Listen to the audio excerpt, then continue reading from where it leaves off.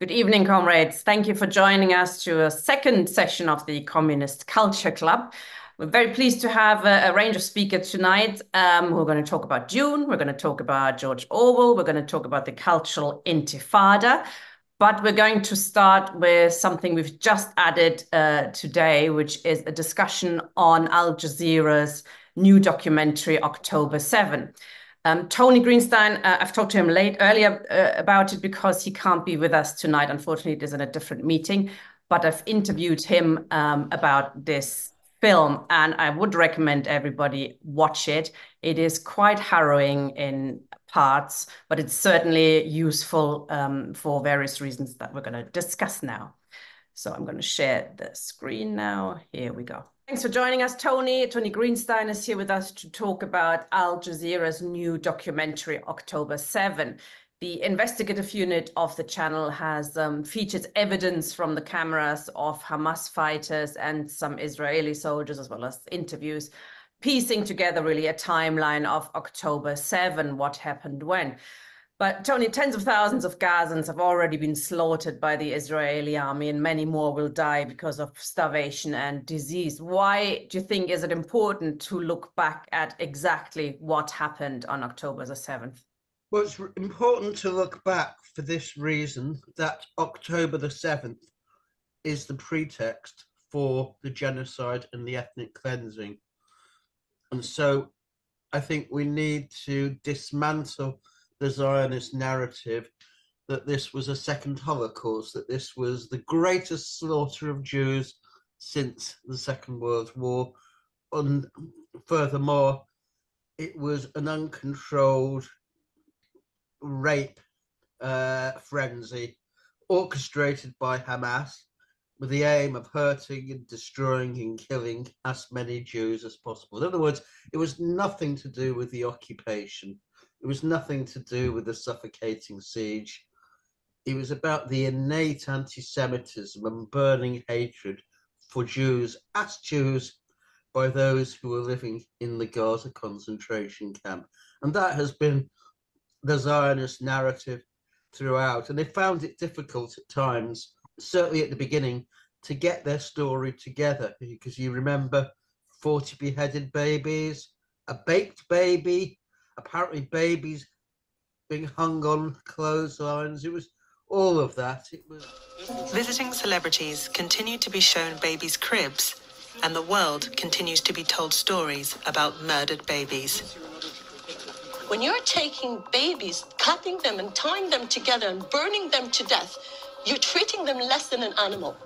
1,300 people dead, murdered, babies. These bastards put these babies in an oven and put on the oven. We found the kid a few hours later. US Secretary of State Antony Blinken describes the fate of two small children. Family of four, a young boy and girl, 6 and 8 years old, and their parents around the breakfast table. The father, his eye gouged out in front of his kids. The mother's breast cut off. The girl's foot amputated. The boy's fingers cut off before they were executed. And then their executioners sat down and had a meal. That's what this society is dealing with. This story also comes from Yossi Landau and Zaka. An analysis of the evidence suggests that it is also untrue. Of the 782 unarmed victims of October 7, 36 are children, 13 under the age of 12. None died in the circumstances described by Antony Blinken. There were two babies who died, and one of them was just killed by a stray bullet. I mean, the documentary, I thought it was quite good because it is trying to stay with the facts, and it is saying Hamas did commit crimes, and there are some pretty gruesome scenes actually about the music festival. You remember when there's a group of young people in a bomb shelter, and you can see it, and Hamas goes in and basically executes them. But the tenor of the documentary is, Hamas did commit crimes, but not many of the crimes that the Israeli government and the media are pretending it committed. For example, the 40 babies, but also it looks at the claim that there was mass, widespread and systematic rape, and that is taken apart as well. What were for you the sort of standout moments from that documentary? Yeah, I mean, I think the documentary showed a glimpse of what happened on that day, and it sequenced it so that we understand how it progressed. That has not been done before in any systematic fashion, and that was very useful. But as you say, I mean, Hamas aren't nursery school teachers. No. I mean, this was not a children's picnic. It was an exercise where people who went did not expect to come back. And of course, if you like, their liberation in being in their occupiers' territory for the first time, yes, atrocities were committed. I'm sure, you name me a slave revolt where atrocities weren't committed. There were far more bloody affairs. In Haiti, the slave revolt, it killed every single French white person, man, woman, and child. I mean, one could not have defended that, but would one defend the right of the slaves to revolt and to free themselves? Yes. So, I mean, Hamas in many ways behaved impeccably compared to, and it was a story in the Times of Israel. It was on, I think, the 9th of October. I put it on my blog, where a Hamas fighter goes into a kibbutz home. The father lunges at him with an axe, I think, and he's killed. The mother then attacks and she's killed. And there are two children there with their, I don't know whether their mother, I think it was. And then Hamas writer writes on the wall, Hamas does not kill children, and then puts a blanket around them. So, I mean, this idea that they deliberately went to kill the children and so on, I mean, it's totally untrue. And in fact, the statistics prove it. There were 2 babies. I mean, children were obviously killed and young people were killed, so very few. They're not saints. But what's interesting, as you pointed out, most of the Hamas fighters did not expect to live after this. They expected to die within a few minutes, hours. That whole aspect of the Israeli army not being prepared. I mean, this is an interesting one, and it's being discussed widely as well. The documentary claims or shows, Israel had warnings, plenty of warnings. The Hamas fighters put their videos up with the paraglide, training with the paragliders, etc. But they were they seemed totally unprepared. Some have speculated they let it happen on purpose. The documentary does not. Where do you still stand on that? I mean, it was described, or has been described, as the greatest intelligence failure since the Second World War. It was a massive intelligence failure. And why? Because of the hubris of the Israelis and also their racial arrogance. They did not believe that Hamas was capable of it, coupled with the fact that they trusted that their billion-dollar fence with its automatic machine guns, sensors, and so on would defeat anything. And yet, very low-tech drones and paragliders and bulldozers did the job. I mean, there were all sorts of lessons to be learned from that. But no, I don't think it was that they were let in. It's inconceivable. It's much like 9/11, really. I mean, these conspiracy theories, but the political consequences, if it was ever found out that they deliberately let them in, would be too great. Certainly, I don't think there's any chance. Yes, they were given warnings. That was the case in 1973 with the Yom Kippur War. No, I don't buy into a conspiracy theory of that nature. So were there any other moments that you thought would make this documentary really useful to watch? I just think that the sequencing of it, to see, for instance, that Hamas came first, then the other militias came second, and then the freelancers, and who may well have raped the odd individual woman. Rape and war, unfortunately, go together. No one's pretending it didn't happen at all. But what is absolutely clear is that this was not an intended rape or orgy, if you like. The purpose of Hamas and the other militias was clear: to capture as many people, to take them back as hostages. They clearly didn't think that this might be the pretext for ethnic cleansing of the whole of Gaza, and that is a political mistake that they made. without a doubt. But we can see that they wanted hostages, and of course they captured them in a not too nice or gentle a fashion. But you would expect that. I mean, the documentary also shows that there is almost like a wild firing at people by the Israeli army once it's got going, and there's well, that's the other thing. I mean, military experts saying they've shot their own hostages quite clearly. Well, I mean, it's not in overwhelming numbers, it has to be said, but there was clearly a lot of confusion. Well, we don't know. We don't know what the numbers are. What we do know is that about midday, the Hannibal Directive was put into operation. And this is a kind of, this is a kind of Nazi doctrine that it's better to kill your own people than let them be taken captive, because then they can be exchanged for prisoners. I mean, it's an unbelievable thing which puts no value by the Israeli state, even on its own Jewish citizens when it comes to it. That instead of doing everything possible to rescue them, they say it's better to kill them. Why? Because they don't want to let Palestinian prisoners out free. And that, in essence, is what it's about. And that's what the invasion of Gaza is now.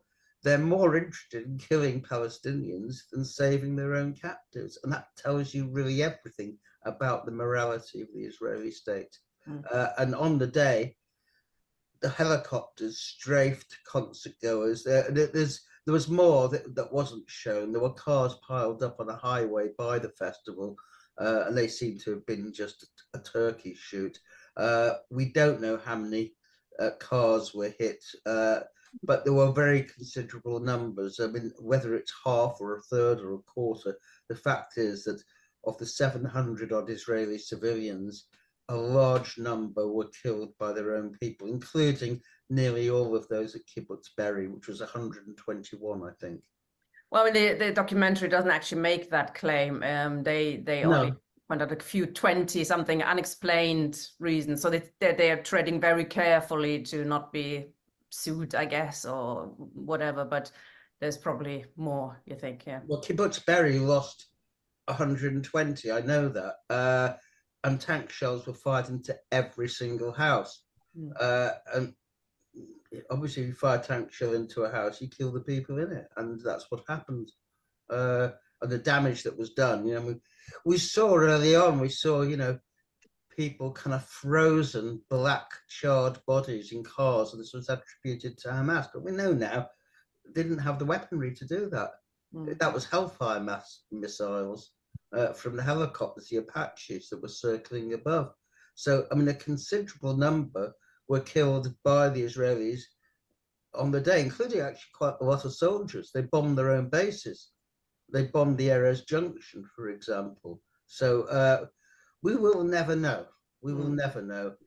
And the Israeli army doesn't want to investigate that part of it for obvious reasons. That became clear as well. There's the UN wants to send a unit in to investigate the claims of mass and systematic rape, and they've still not be allowed in.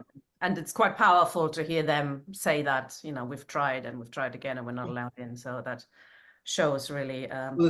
they've destroyed all the forensic evidence. They just buried the bodies. They didn't take any until they let these religious messianic nuts from what's the group, I can't remember now, Zaka, that's right. Zaka, yeah. Who have no training whatsoever, are on the far right, and who just lied. I mean, you saw that guy who just lied and lied again. He swore he saw all these beheaded babies and so on, and they weren't even there. They didn't have. He says he's showing a picture on his mobile phone to the journalist, isn't it? Because he doesn't want to show it on camera. And the journalist goes, well, where's that baby? Oh, it's over there. Can't you see it? No, I can't see. So it's not bullshit, isn't it? He's exposed himself quite beautifully in that film. And then he says anyone who questions what he says should be killed. So.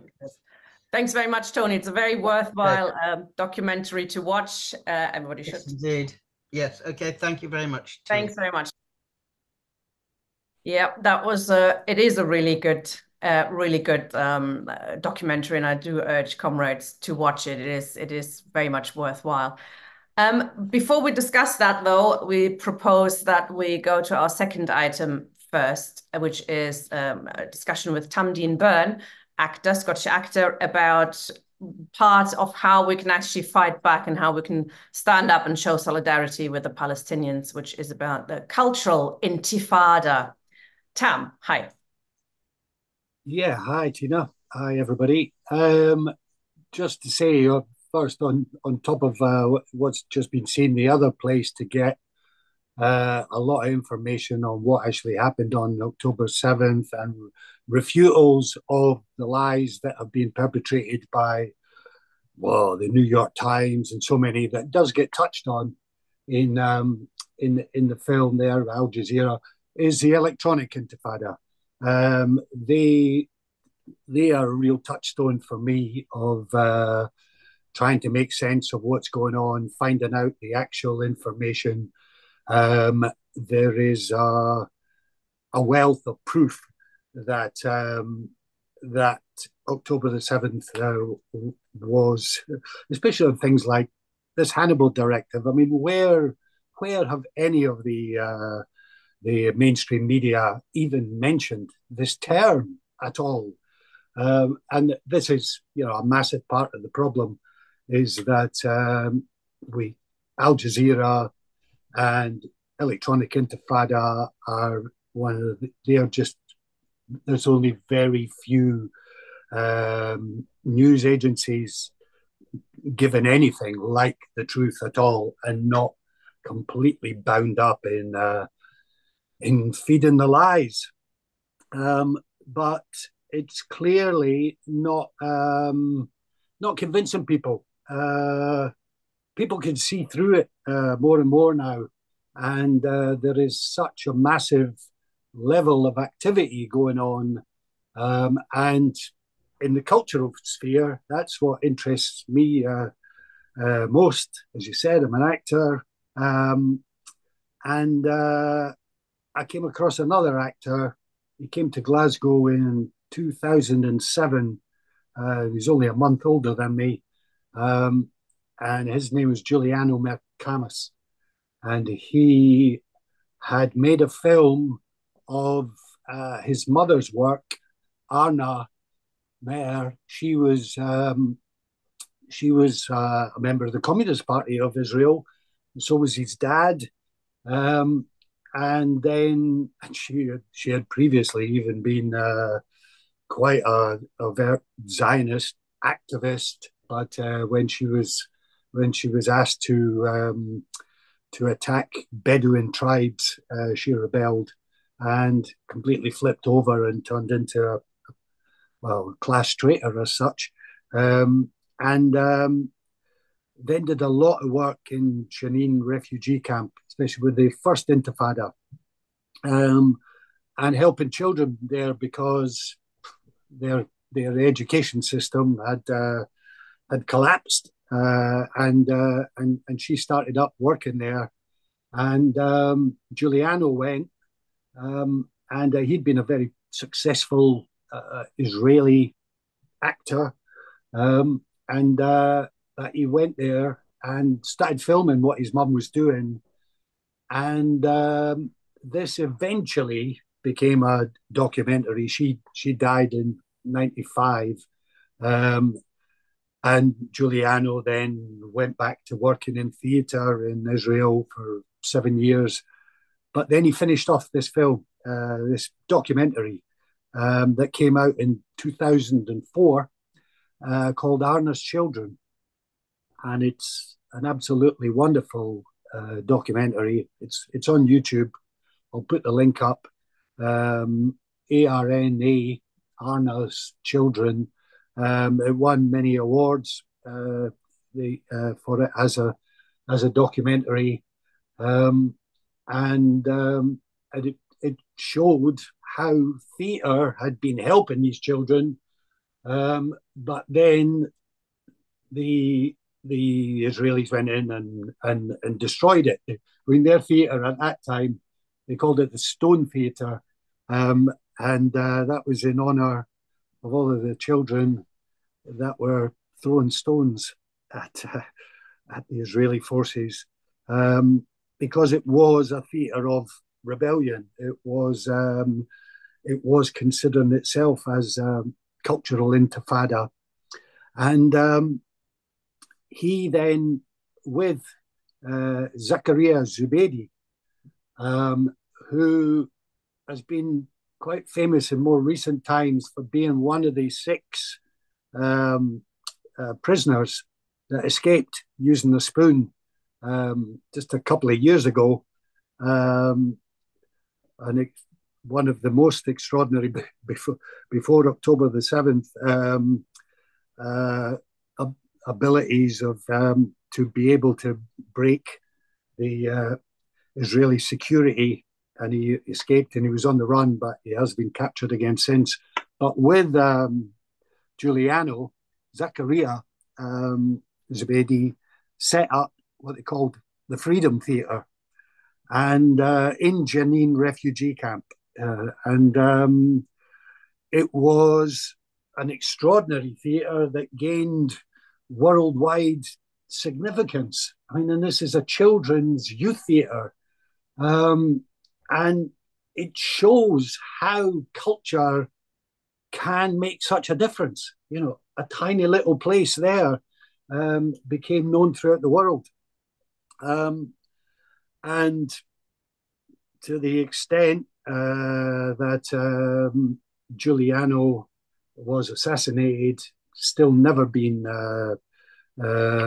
really fully investigated of what happened to him, but he was shot through the head in his car with his 2-year-old son sitting on his lap.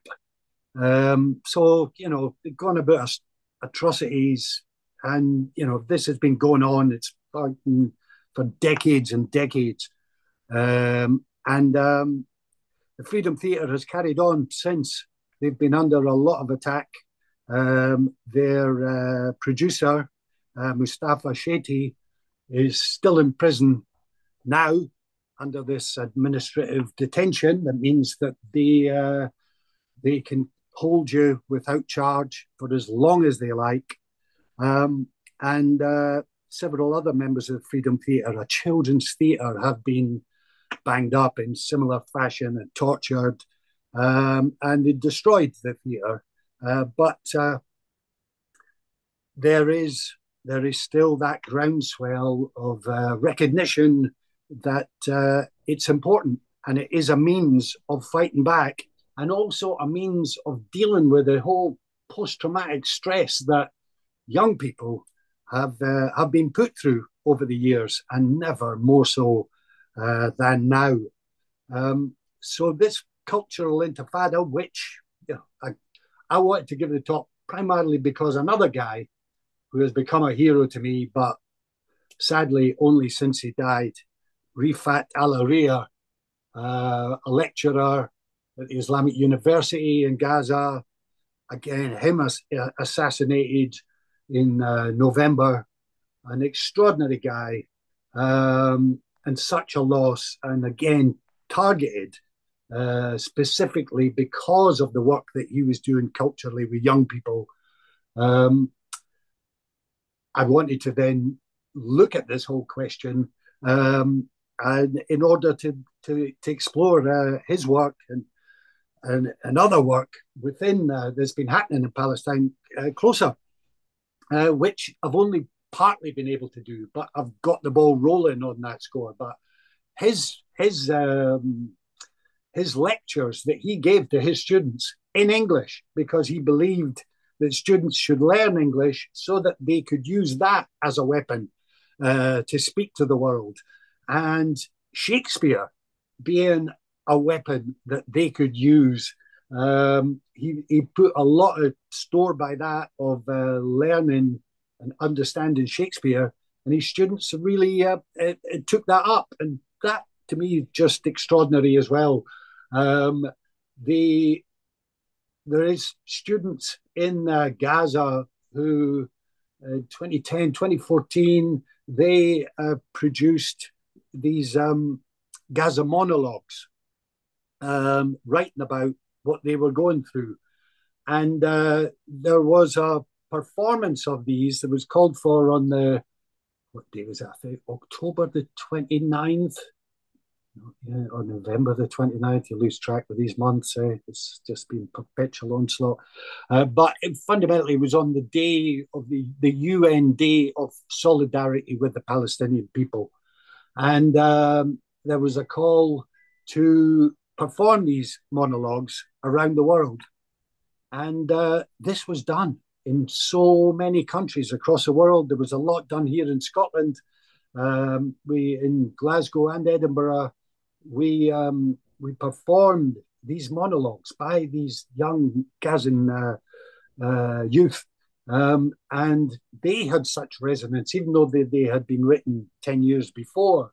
They were the augured what has been going on in the last 5 months, and there's been new ones getting written. And I've done one of them for an album that's come out that is been a fundraiser for Gaza, and it was called From Shakespeare to Gaza, a call for William Shakespeare 400 years on to come to their aid. Quite extraordinary, I find.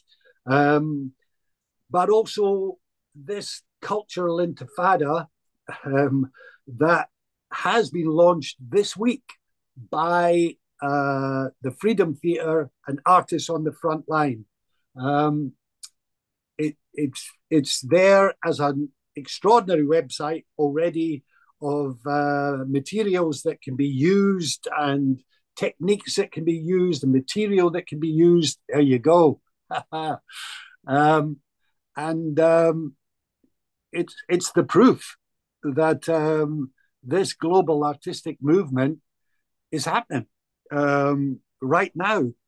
I've seen so much evidence of it here in Britain, in Scotland and Britain, and it's being it's like more, in the few months, sort of in the middle of last year, I started committing much more to doing cultural work on climate, the climate emergency, and I found with that, and now with this struggle, it's in the main young women that are leading the way on these issues, and on these cultural fronts.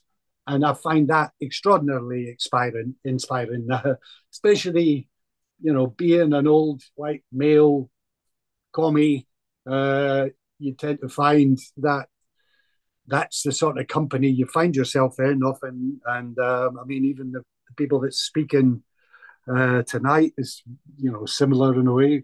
But it's young women that are leading the way on this in all sorts of extraordinary ways.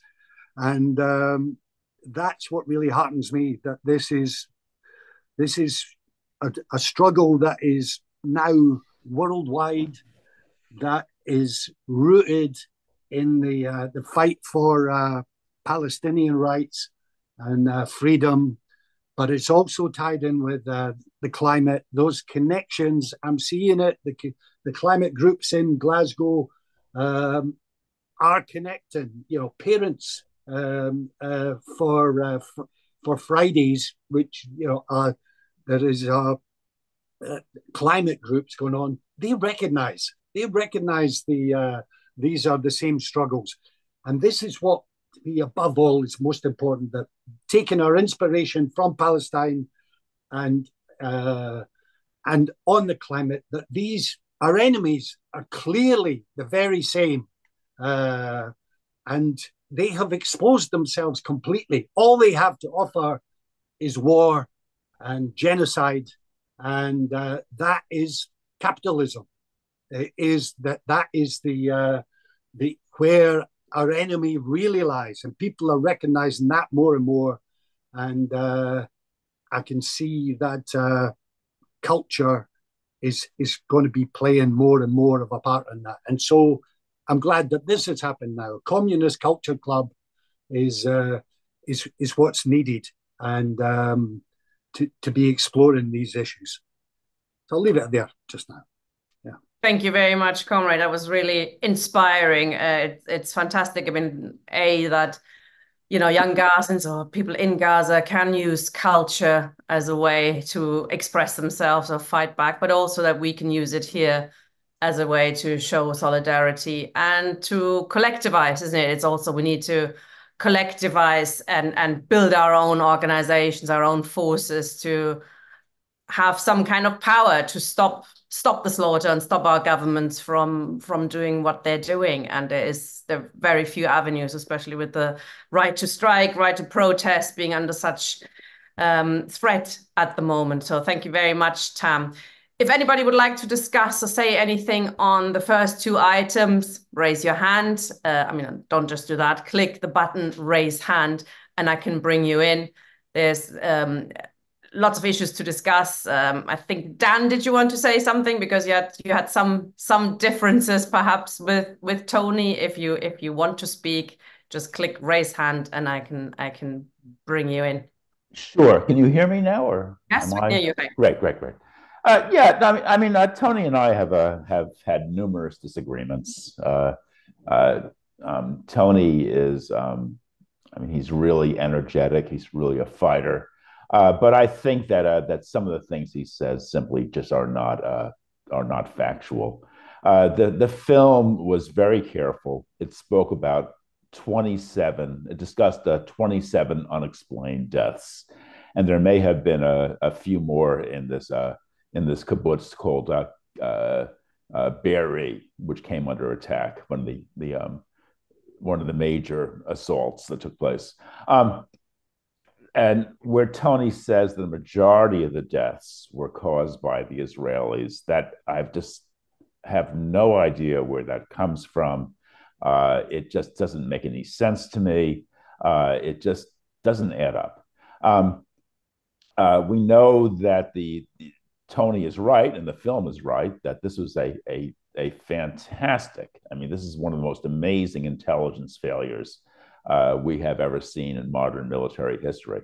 And as a consequence, the Israeli response was very delayed. It was very confused. It was very haphazard.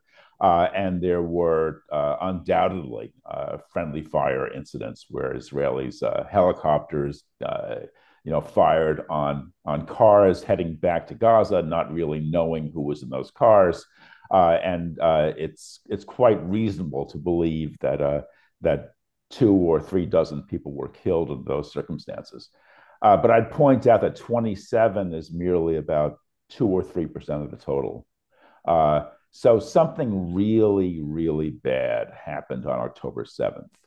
And I think there's no shrinking from that fact. And attempts to sort of massage those facts and wish that away just are not counterproductive. I think the first task of Marxists is to stare reality in the face, to look at it with all its complexity, all its brutality, all its horror, but to not look away, to not try to deny certain facts. And one of those facts is that October 7th is really bad. And I think it's simply, do not by any means wish to make any excuses for the Israelis, because I think it's quite right. The Israelis, the Zionists, are really using this as an excuse to engage in ethnic cleansing and a massive, brutal military assault, which is, I think the death count now is up to 32,000, and I'm sure it'll go many times higher before this war is finished. But we've got to understand the war in all its complexity, and we've got to understand, we've got to diagnose it in order to come up with a cure. And that means taking all the facts into account in as clear and objective a fashion as we can. I just would point out that Lenin and Trotsky, and Lenin wrote about this repeatedly. Lenin was a great pioneer on the national question. In contrast to people like Rosa Luxemburg, he emphasized time and again that the national question was central. It could not be skirted. Marxists must fight for liberation and equality of all oppressed nations. All oppressed nations had the same, all nations, period, had the same right to equality, independence, free development, etc. But Lenin stressed time and again. I'm thinking of an article he wrote in 1915 and his famous notes on the national question, which were published in 1920, I believe. He stressed that national development could only take place in an international socialist community. In other words, nations could not develop in an egotistical fashion. They could only develop like an individual. An individual can only develop as part of a democratic socialist community. And an individual nation is the same thing, really. And Lenin talked about national independence for the colonial world as a means of achieving international proletarian unity on a higher level. It was important to emphasize national equality as in this context, and surely slaughtering hundreds of your fellow workers is not the way to achieve proletarian unity. So I think that and Lenin's thesis that the international proletariat was the only force capable of achieving national liberation. I think this has been horribly, catastrophically, but quite spectacularly illustrated by Gaza. I mean, what we're seeing is that yes, Hamas succeeded in swatting the tiger on the nose, but then what happened is that once the tiger recovered its senses, in a matter of hours, there was hell to pay. And what we've seen now has been the ongoing military defeat of the Palestinian people. This is being called a Nakba 2, Nakba 1, of course, being the mass expulsions of 1947 to 49. But I think Nakba 2 is actually incorrect, because I think what we're seeing is Nakba squared. Simply the greatest defeat suffered by the Palestinian people in the history of the modern Palestinian movement, and Hamas's disastrous role in this has got to be faced squarely. So that's it. Thank you. I don't think the documentary was very soft on Hamas, I have to say. I mean, they're linked, Qatar, etc. But I thought they were, at the end, particularly, you see the guy from the political bureau, after we've seen scenes of Gazans starving and, being slaughtered, etc. He says, well, that's the sacrifice they're willing to make, and it doesn't really look like the Palestinians were wanting to make that kind of sacrifice. So I think there is criticism of Hamas in that program as well. So I thought it was quite objective, or as objective as it could be. So thanks, Dan. Paul, please. Just carry on from this discussion that Dan started here on what Tony said. I thought when this attack first took place, I thought, well, they've been allowed to do this. And then I started thinking a bit more about it. And then I thought, well, nothing would surprise me with Netanyahu and his friends. I mean, they're completely amoral. They're completely cynical. But to have carried out a stunt like that would have involved an awful lot of other people in the military and intelligence sectors in Israel. And that was the area where a lot of the opposition to Netanyahu was coming from in those big demonstrations. So that made me think, well, no, this is not a false flag job, but it's just still quite unbelievable that it was allowed to happen, that they let it happen by gazing elsewhere. It does seem amazing, but that seems to be the case. They weren't looking. But coming back to what I think Tony was saying, now I think that Hamas must have known that an Israeli government, and especially one of the far right, would respond not just strongly but catastrophically. We've all known from comrades like Tony, from Moshe Machover and other people that the Israeli right, the Zionist right, has always wanted to finish off the Nakba, get rid of the Palestinians altogether from what they see as Greater Israel. In fact, I was just reading a book the other day, and it mentions that Menachem Begin came out with this in 1948. He said, this is just the foundation. Soon we're going to have the Israel from the river to sea, etc., etc. So that's always been on their agenda. And of course, Hamas has given them the excuse to do this, the Hamas attack. So why did Hamas do it? Now, I think that what they was aiming at was to provoke a response, probably not as much as has happened, but they wanted a big response from Israel, and that would, I think, they hoped, would lead to a conflagration right across the Middle East, as all the states that are hostile to Israel would pile in.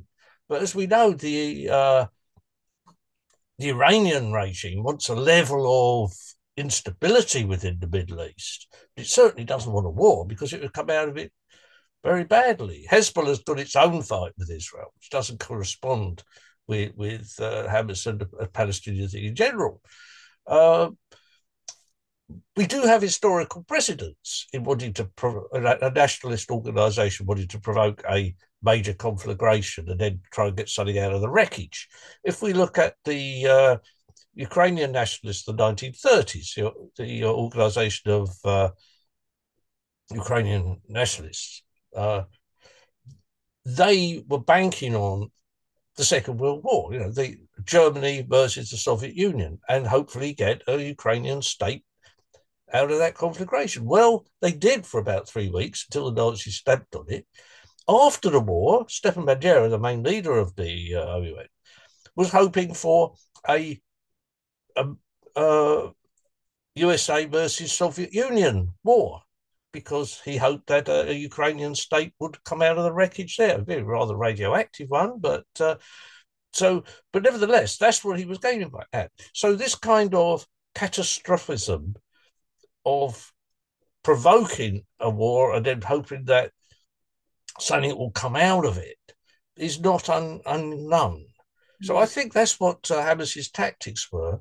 But as I thought at the time, as I told friends at the time, I said, this is a massive own goal. And I really think that what Israelis doing now is basically to drive the Palestinians out of Gaza. And after all, someone said, this dock they're building to unload boats from Cyprus could also be used for shifting Palestinians out on ships. Anyway, I'll leave it at that. Tony isn't here to respond, but I've had lots of meetings with him since, and Moshe, and they both actually don't think that Hamas believed that the rest of the states, the Arab states, would take action. It was more because they are run by despots who often have dealings now with Israel as well. So, but they both were saying that they believe that Hamas's strategy, if you can call it that, was to stop the normalization of the oppression of Israelis. You had Saudi Arabia and Israel, they're having discussions on a diplomatic level, etc. And it was just a sort of an act of despair, in that we're still here, but I don't think they expected. That's what Moshe and Tony are saying, and they know this kind of stuff better than me. They didn't expect the Arab states to come to their rescue. They just wanted to have it back on the agenda, and they succeeded in that at least. But thank you, Paul. Ian. Good evening, comrades. I saw the film today and I thought it was excellent. I mean, I don't think there's anything in the film that tries to glorify Hamas at all. It certainly isn't. I mean, it tries to show it in a documentary style, and in a sense, as Tina's already pointed out, really, Hamas is condemned out of their own mouths, really. But what really struck me was a couple of things. Firstly, that the Israeli Defense Force isn't very good. That despite enormous resources, vast expenditure on weapons, that considering what's spent on them, they're actually not that good. And that's because I suspect that a lot of their time is spent fighting kids throwing stones or bullying people on the West Bank or whatever. The striking thing, I mean, things I was completely unaware of, was that a lot of the destruction to one of the kibbutz that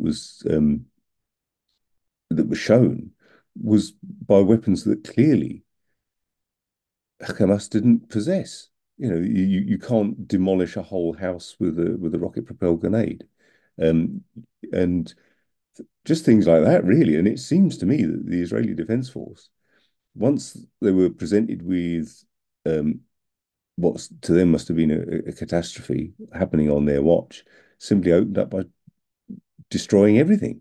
And from that point of view, that's a horribly ill-disciplined army.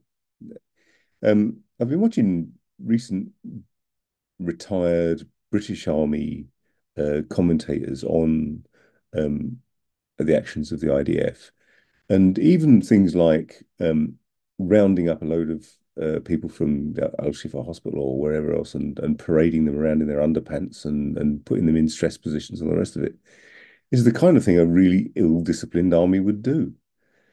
And you can't see the point of it unless it's to appeal to a kind of home audience or whatever. You're certainly absolutely guaranteeing the next generation of fighters against you.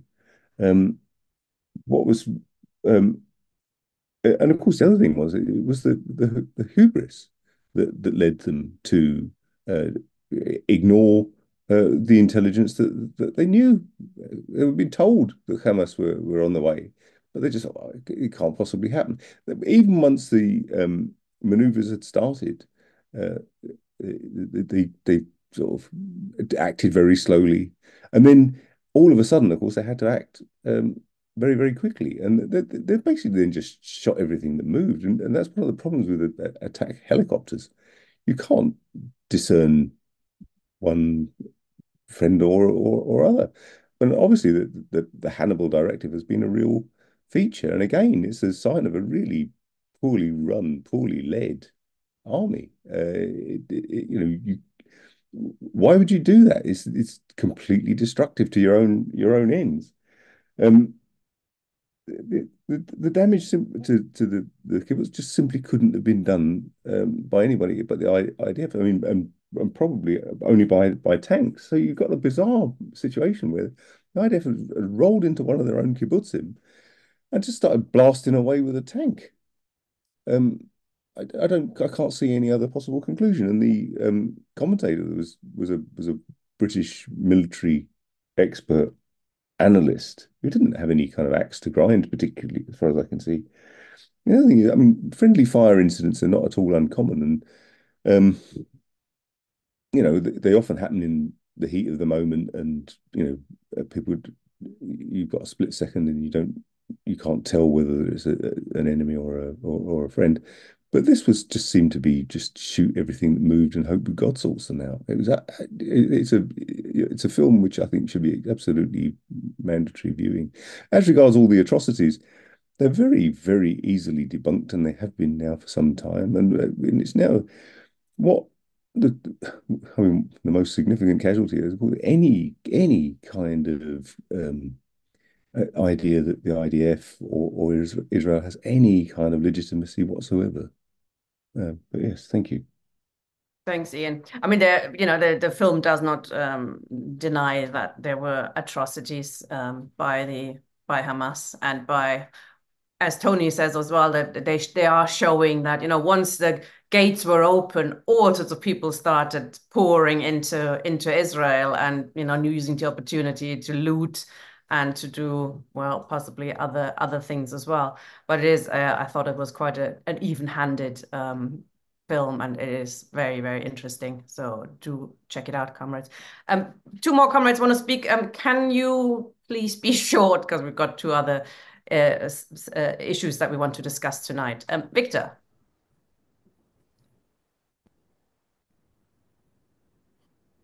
Evening, Tina and comrades.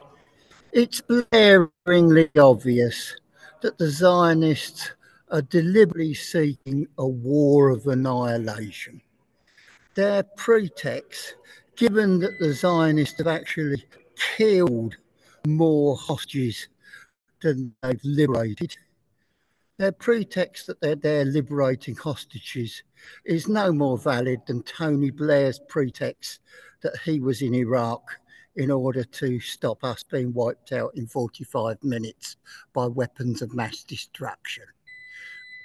War of annihilation, rather like the one the Nazis said they were fighting when they double-crossed Stalin in Russia. We joined the dots, therefore, and see where it is us.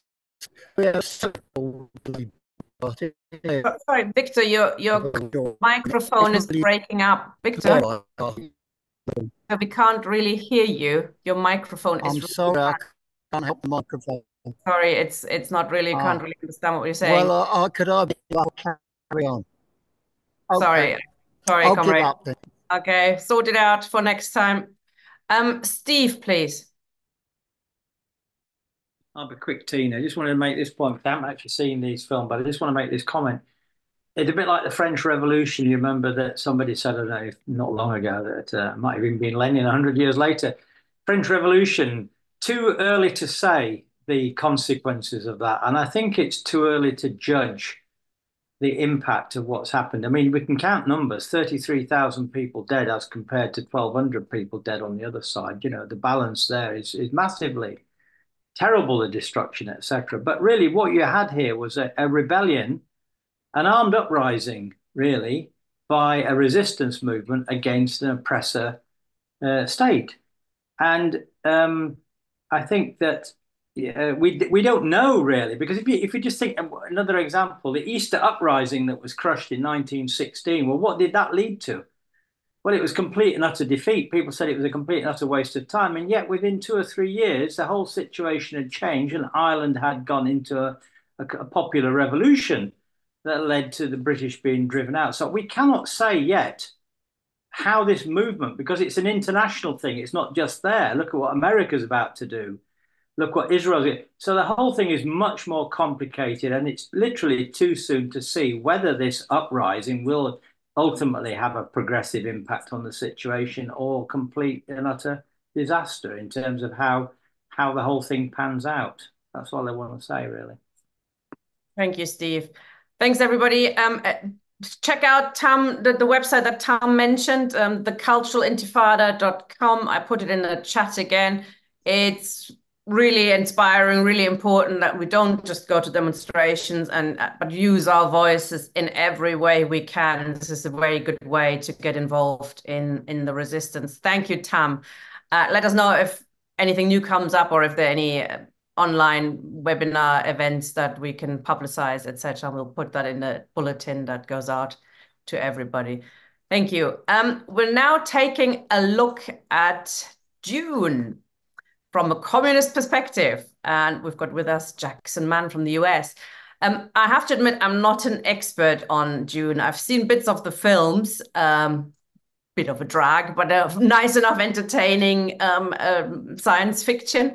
But I am interested because I saw Jackson has written an article for his magazine Cosmonaut in the US about Dune from a communist perspective. And the bits I saw were all about, a chosen savior, Paul, the Messiah. He's the one. And basically it's up to him to liberate everybody, which is kind of the opposite of what communism is about. So Jackson, what can we actually as communists learn and take away from Dune? I had a whole presentation, but I think I'm just going to emphasize because sorry. No, you're good because you're like putting me in the middle of what my presentation would be. So I think it might make sense to just talk a little bit about it kind of on the fly, as opposed to giving you all the sort of background of the created world and all that nonsense.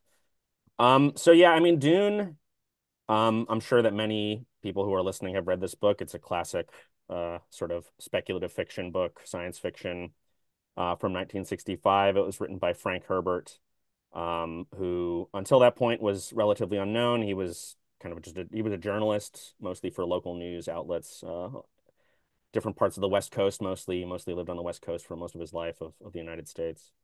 But yeah, it was his breakout hit. It led to a sort of 6-book series that was incredibly famous. His son then went on to write like something like 50 more of these books. So there's a lot of them. So my analysis of Dune really kind of brackets the first novel. It doesn't really make sense if you continue to read the rest of the books, what I have to say about the first book. As Tina was saying, like the book is quite reactionary on its face. It's an unbelievably reactionary work.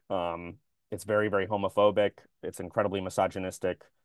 The sort of level of Orientalism that is present in the book, I would describe as tiresome.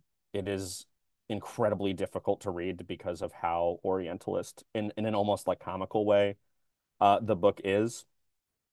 And then I think even underneath all of those sort of like aspects of it that are just reactionary on their face, the book really is a book for the ruling class. It's a book about educating people how to rule. And so it has a lot in common with opera seria.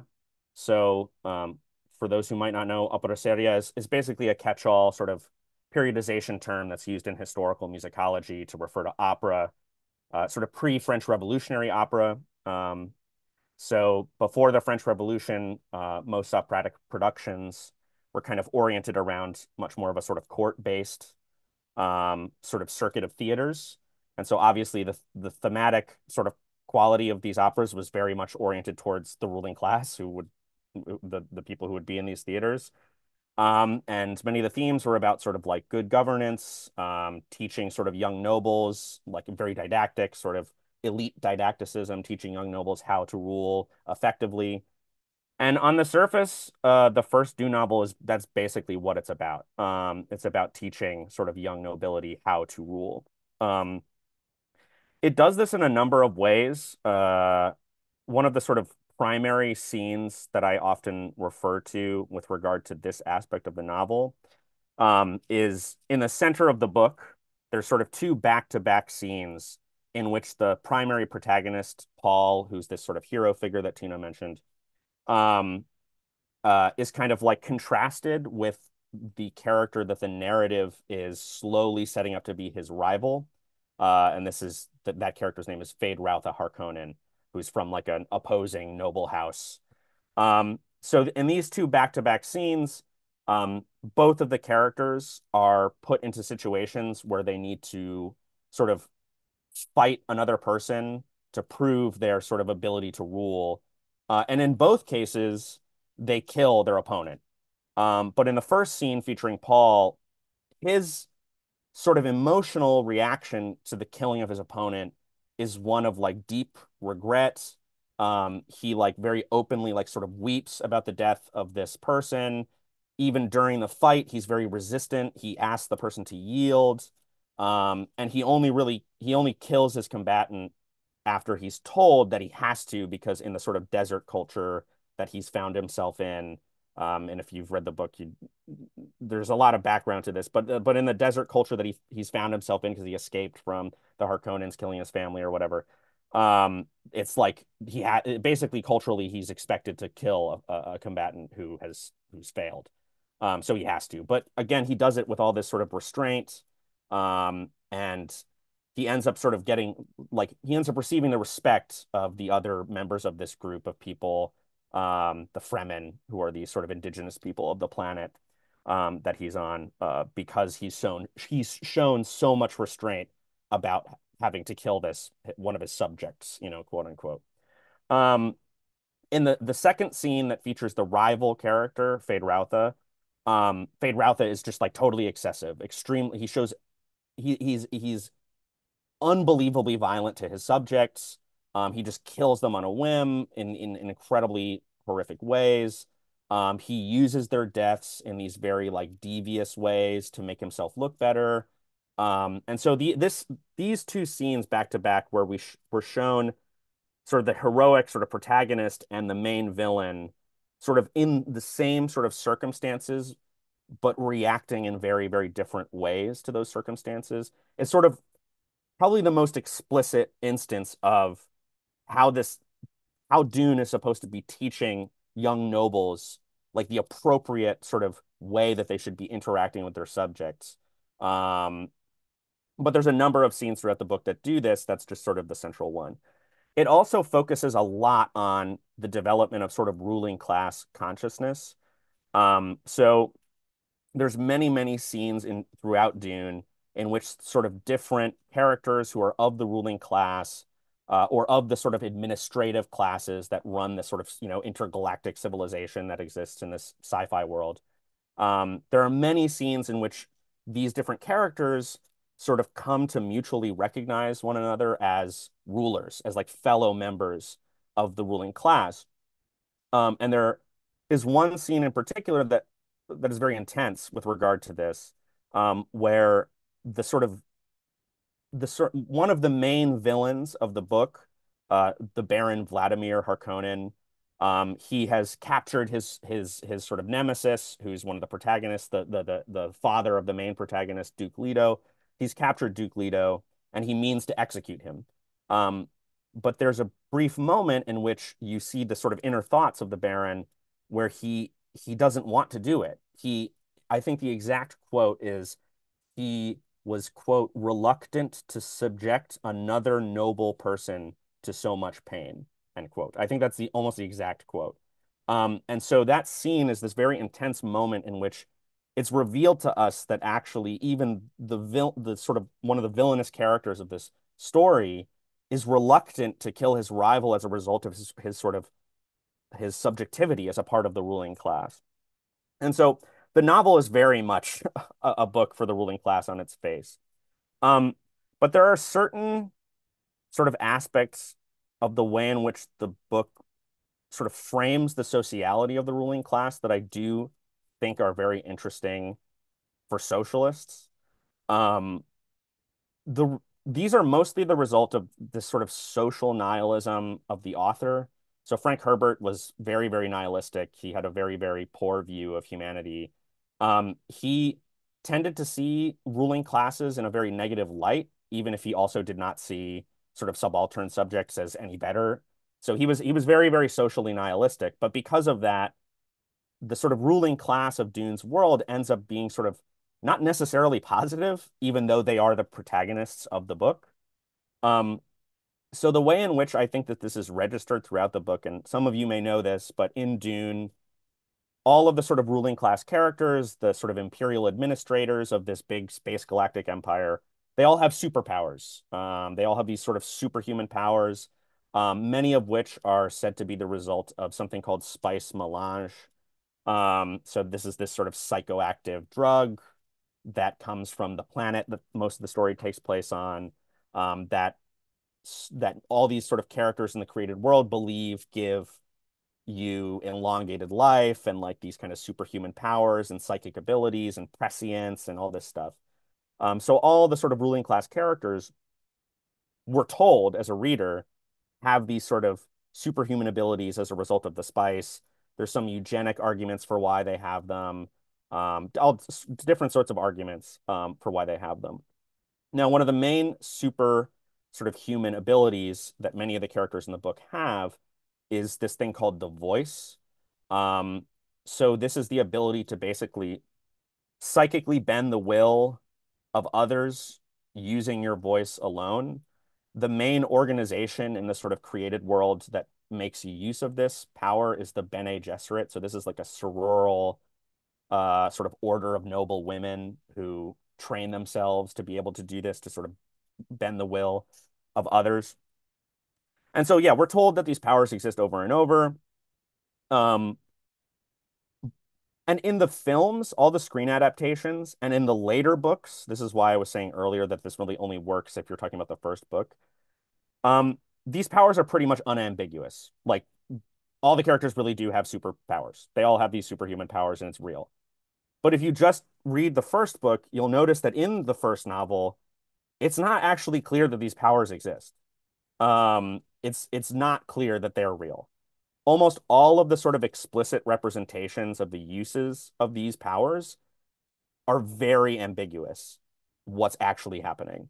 So the one scene that I often point out with regard to this that I think is a very good example is a very, very famous scene in which Paul, the main character, and his mother, Jessica, both of whom have survived the attack on their planet that like starts much of the story, both try to use this power to escape some soldiers who have taken control of them. So in the movies, this is always represented as just like a totally unambiguous use of like a psychic power or like a superpower. But in the books, it's like not clear that that's what actually happens. Um, so so in the movies, every time I've seen now there's three screen adaptations of this that I've seen this scene, and every single one, basically Jessica, the mother of the protagonist, uses this power, the voice, to order one of the soldiers that has captured them to kill another soldier. And she uses the power, and the soldier does it, and they kill each other, and they escape. In the book, what actually happens is very, very strange. So they capture the two soldiers, they capture Paul and Jessica, and they bring them onto this like ship that they're gonna take them out into the desert and leave them there to die. Um, so as they're traveling on the ship, they gag Jessica because both the soldiers know that Jessica has this power, or they're aware that she has this power, or has claimed to have this power. But they don't gag Paul, the sort of protagonist. So they're traveling out into the desert, and the two soldiers start talking about that they want to rape Jessica before they leave these two characters in the desert. This sort of shocks Paul. He begins to like he begins to sort of get really nervous, and he tries to use the voice on the soldiers to get them to undo Jessica's gag so that she can use her even more developed powers to get them to kill each other. Now, Jessica in the book says she's talking to herself, she says, "Oh, that was a perfect use of the voice." But the soldiers don't listen to him. The soldiers actually don't react to his use of the voice, which is very strange, right? If this power was real and he used it perfectly, why would they not react? They actually have like a short conversation about what they should do, um, whether they should undo her gag before they rape her. And so they decide to do it. So they do go undo her gag, but it's not because Paul told them to or used this power to force them to do it. They do it kind of their own accord. And then all of the films have Jessica order one soldier to kill the other soldier. That's not what happens in the book. In fact, what happens is that Jessica, once she doesn't have a gag anymore. She says, I think it's something like, quote, "There's no need to fight over me." That's what she says. And that suddenly changes the attitude of the two soldiers because they're sort of like hyped up because they've just been in this battle. They're kind of like really, really intense and emotional. They suddenly think that they're going to have to fight over Jessica, and they end up fighting over who gets to rape her first, which leads them to attack each other and kill each other kind of accidentally. And so this isn't Jessica using a like superhuman power to get them to kill each other. She's actually just using the power of suggestion. So it's really and this is just like a particular scene, but this is almost every demonstration of these powers is very ambiguous like this. It's like it's not clear that these powers are actually happening. Can I ask you something, Jackson? Because it's on your Cosmonaut article, you describe that a lot of the left in America were trying to put a socialist spin on the film, or almost like, see say there's something that it's it shows revolution, it shows all sorts of positive things for the working class, etc. And I really struggled with that. Why do you think they try to do that? No, I mean, I think my article was a reaction to many articles that were circulating as you said, circulating in the US left that were like, "Oh, this is a great book because it's like a book about the working class or something, or it's about ecology." And I mean, that's just not true. I mean, this book is very reactionary. And what I was interested in doing was like, well, people are interested enough in this book to really want to make it something that it doesn't seem to be on the surface. So maybe there is something there. And so I started thinking about this book. And when I ended up kind of, as I was sort of rereading it a number of times, I was like, oh, there is something interesting in this book, but it's not like the sort of stuff that they're saying. It's the way in which the book sort of like shows how the ruling class develops its own ideology of itself. Like that there's a lot in the book because it's because Frank Herbert as an author was kind of socially nihilistic. Even though the book is about the ruling class, it's not necessarily positive about them. And it ends up sort of actually containing a number of interesting scenes where you witness how the ruling class develops a sort of ideology of its own social role and what it is. And a lot of these powers, I think, are, especially in the first book, are good instances of this where how do we understand the way the ruling class thinks about itself? How do we understand the way the ruling class develops an ideology of its own social role and like why it's in that social role? And there are a number of scenes that do this very well, where because of their ambiguity about the reality of these superpowers that all these ruling class people have, you can kind of like begin to sort of extract a kind of a theory of the sort of sociality of the ruling class and how they develop their own sort of like ideology. I don't know if that makes any sense.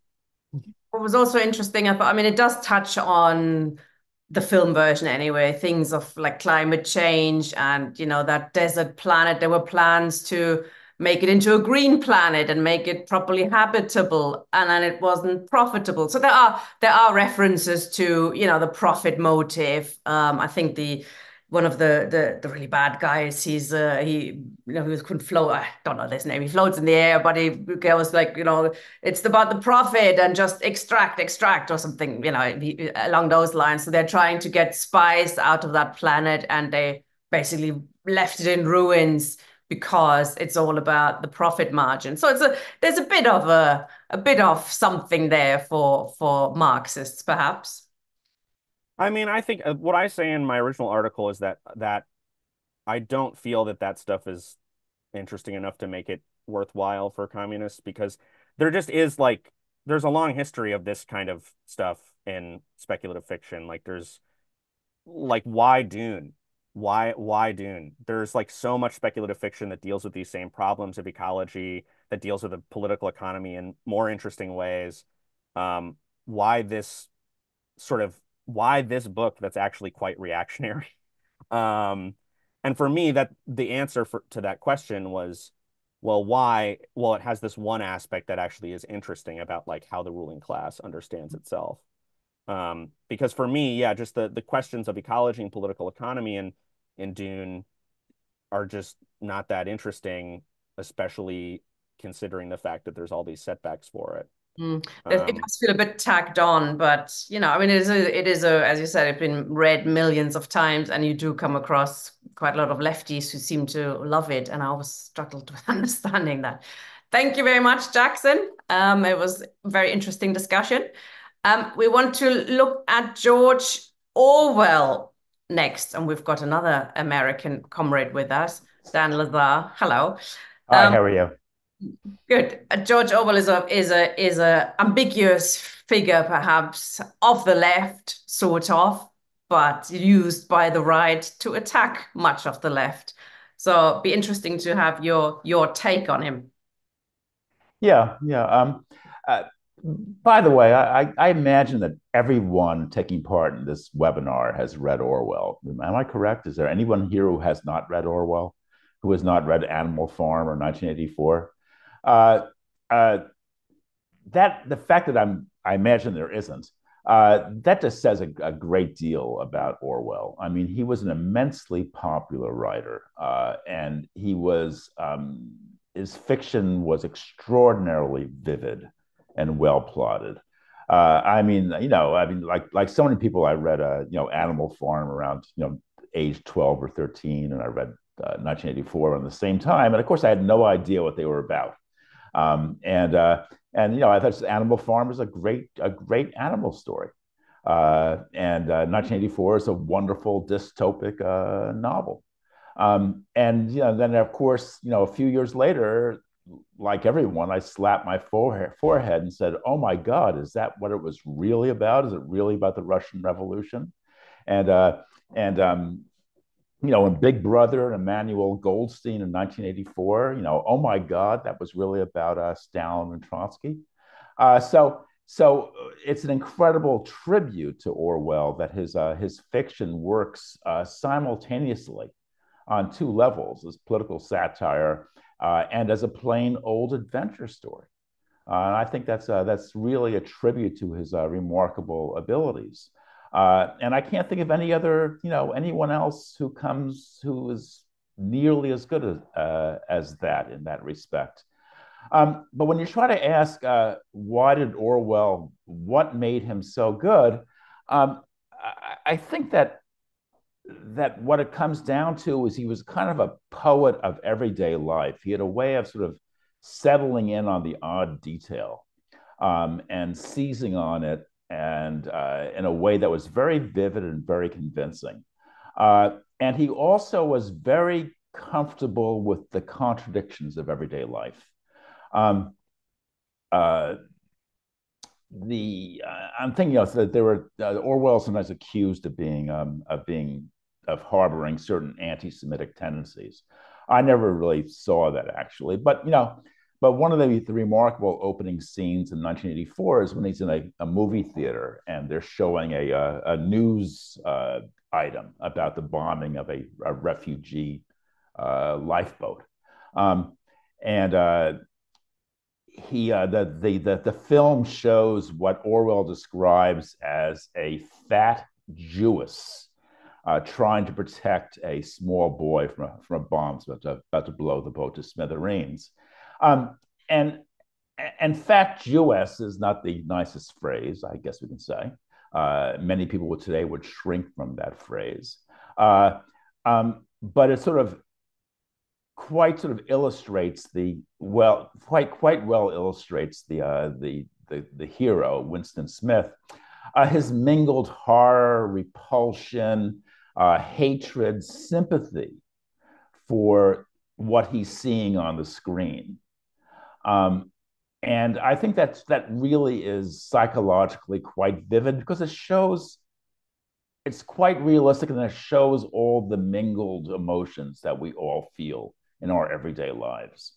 At the end of the newsreel, they stop the newsreel because some proletarian woman starts complaining loudly that they ought to show this in front of children. And Winston Smith gets very angry and says, stupid prole, why don't they shut them up? Why don't they get rid of them? And it's, of course, a very bad thing to say, but it's a very realistic thing to say because we know ourselves that we're often subject to these kinds of, mixed tendencies. We're often confused. We often sort of don't quite understand what's happening. We often react the wrong way. And so I thought this is really quite realistic. And he had an ability to zero in on these odd details and to discuss them in a really frank way that was quite vivid. He was also a very witty writer. He went almost out of his way to be honest, almost to a fault. And he often sort of delighted in saying things that were kind of politically incorrect. For example, in March 1940, he reviewed a new edition of Hitler's Mein Kampf. And he began it by saying that I should like to put on record that I have never been able to dislike Hitler. Ever since he came to power, I have reflected that I would certainly kill him if I could get within reach of him, but I could feel no personal animosity. In fact, there is something deeply appealing about him. And that was a very odd, strange, but certainly riveting thing to say. He opened up another book review by telling a story. It says, reading a certain book, I thought of a rather cruel trick I once played on a wasp. He was sucking jam on my plate, and I cut him in half. He paid no attention, merely went on with his meal while a tiny stream of jam trickled out of his severed esophagus. Only when he tried to fly away did he grasp the dreadful thing that had happened to him. So again, very vivid, almost kind of sadistic, but certainly an image that will stay with you for a long time. He opened a famous essay in February 1941 during the Blitz, in which he said, as I write, highly civilized human beings are flying overhead trying to kill me. He went on in the same essay to write that England resembles a family, a rather stuffy Victorian family with not too many black sheep in it, but with all the cupboards bursting with skeletons. It has rich relations who have to be kowtowed to, and poor relations who are horribly sat upon, and there's a deep conspiracy of silence about the source of the family income. A family with all the wrong members in control. That perhaps is as near as one can get to describing England in a phrase. I thought that's also very good, very homely, but very good, very vivid. I think very well done. Orwell became famous because he fought in the Spanish Civil War. He fought on the side of the POUM, that was the Partido Obrera Unita Marxista, if I have the Spanish correct.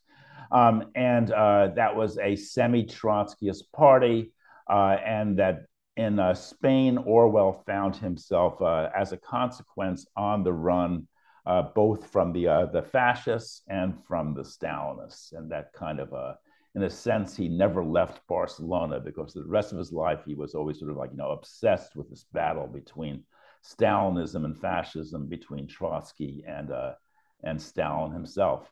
Orwell was never an orthodox Trotskyist by any means. He was kind of a left social democrat who did approach Trotskyism on certain occasions, but never actually embraced Trotskyist ideology.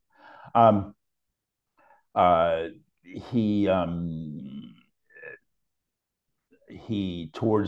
the war, he became a dedicated laborite.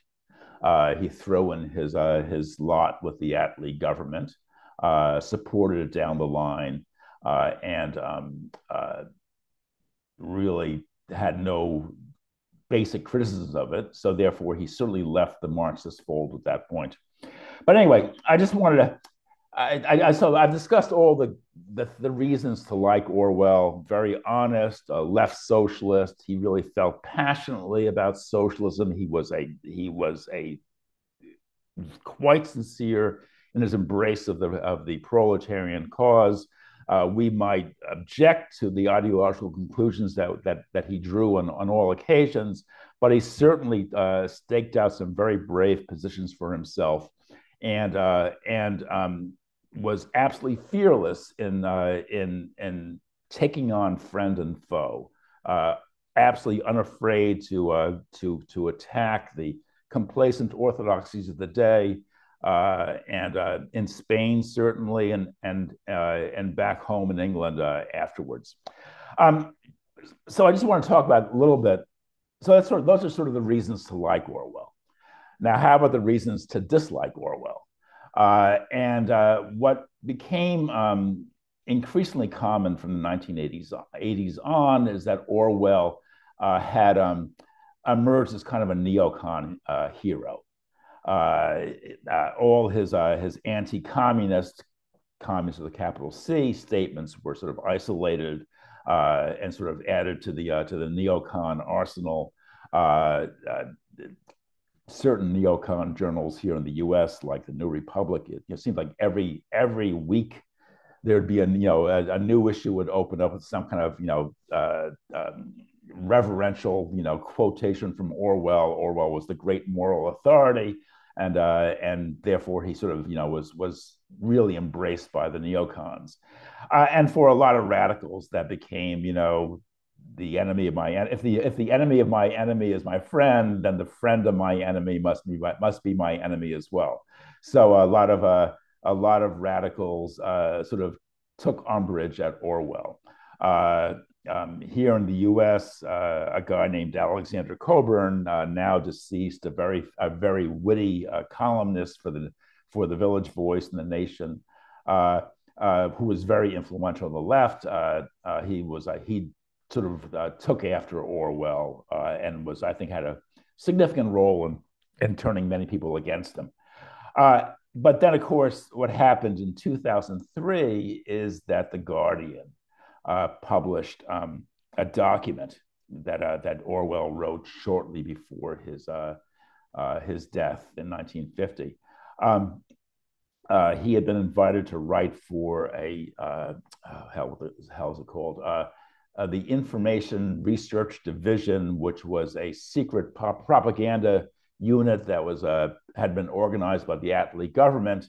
And in so doing, he compiled a list of 38 names of people who should not write for the IRD.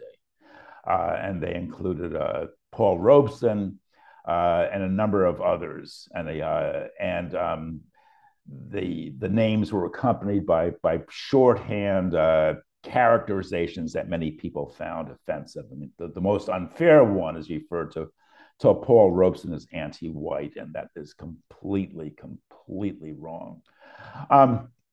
So with the publication of that document, I think it's fair to say that Orwell's reputation took a nosedive. I felt very sad about it myself because I said I'm a great admirer of Orwell. I think he was really a great writer. And I think he was a great leftist, despite all his shortcomings, his failures, his mistakes. Because I thought he really played a heroic role in really crucial moments. And I think that Homage to Catalonia, Animal Farm, 1984, these are really literary and political treasures, which we should not throw overboard. They're part of they're part of the left-wing arsenal that we should not toss aside.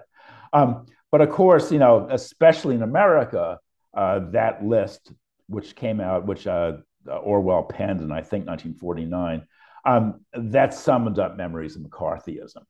And McCarthyism, as I'm sure everyone here knows, was an episode in which communist fellow travelers, leftists generally, were purged from government, from academia, from the arts, from Hollywood, etc. It was a very scary, frightening time, and it sort of led to a political ice age settling in that lasted for a full decade. So, as I said, Orwell's reputation took a nosedive. I would point out in Orwell's semi-defense that he was not calling for these people to be punished or purged or in any way, forced out of their jobs, which is the kind of thing we saw in America. He just merely said they should not be asked to write for the IRD. And to me, it's always the real question as the IRD as a branch of British intelligence. I mean, to me, the real sin is that Orwell was writing for British intelligence and that he saw nothing wrong with this. And this is at a time when British intelligence, of course, was operating hand in glove with U.S. intelligence, and when the Cold War was just getting off the ground, just being organized, just taking its first steps. So to me, the naming names in this way although it has, of course, has horrible associations, it's somewhat less important than the mere fact that Orwell was collaborating in this intelligence effort, and that I think should be borne in mind. But again, just to reiterate, I just don't want to see the baby thrown out with the bathwater. That I think that Orwell was a great writer from whom we can read with great profit. His essays were extraordinary.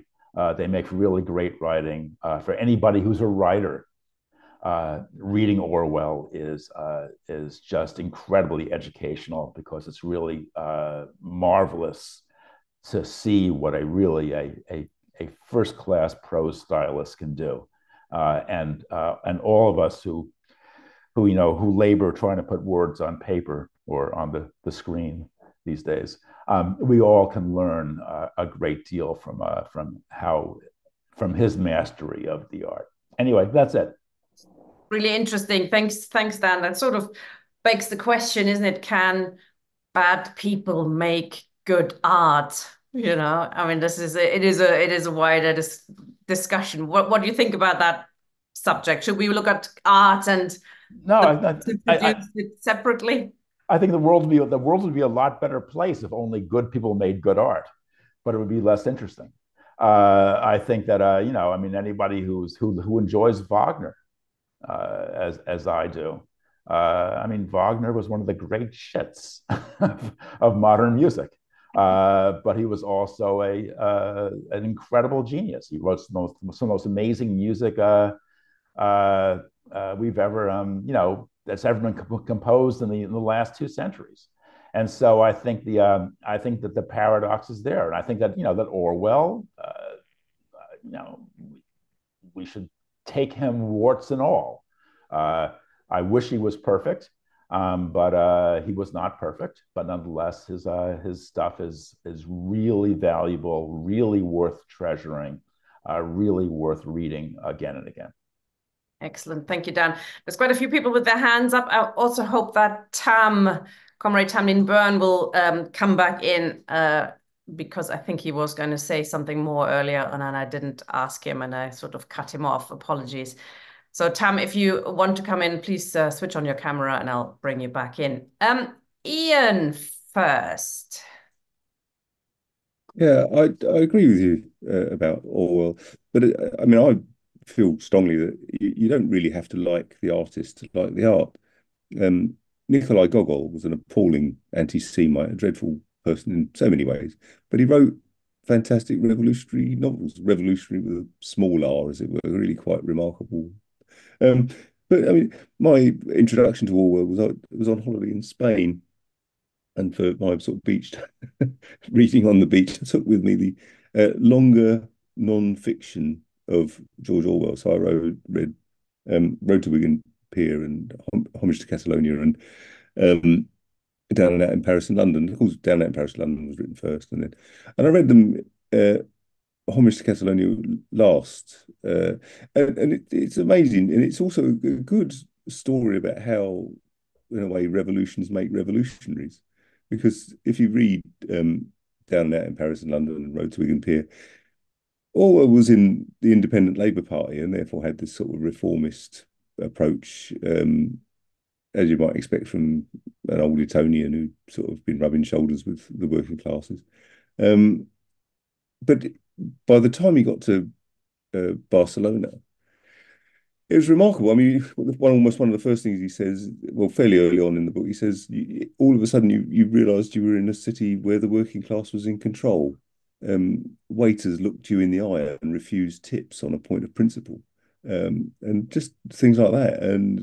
And what comes across from Homage to Catalonia is his revulsion at Stalinism. He says fairly early on, the thing to understand about the Spanish Communist Party in that context was that they were on the right, not the left. And later on in Homage to Catalonia, he talks about how he's glad he spent his time with anarchists and Trotskyists and not with the Communist Party.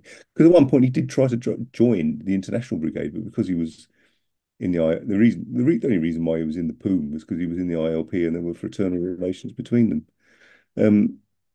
That he subsequently helped compile blacklists or informed. He was informing really against people he regarded as Stalinists. And I think in 1984, the fact that he's talking about INGSOC, English socialism, sort of a grim premonition of what. And of course, he wasn't the first one of what an authoritarian society claiming to be socialist would be like in an English context. And he was horrified at that possibility. But again, you don't have to like the artist to like his art, I think. And just recommend it to anyone. All of Orwell's work is superb, and take each essay or whatever else on its own merits. I think it was magnificent. Thank you for your contribution, Dan. Thanks, Ian. Tam, do you want to come in now?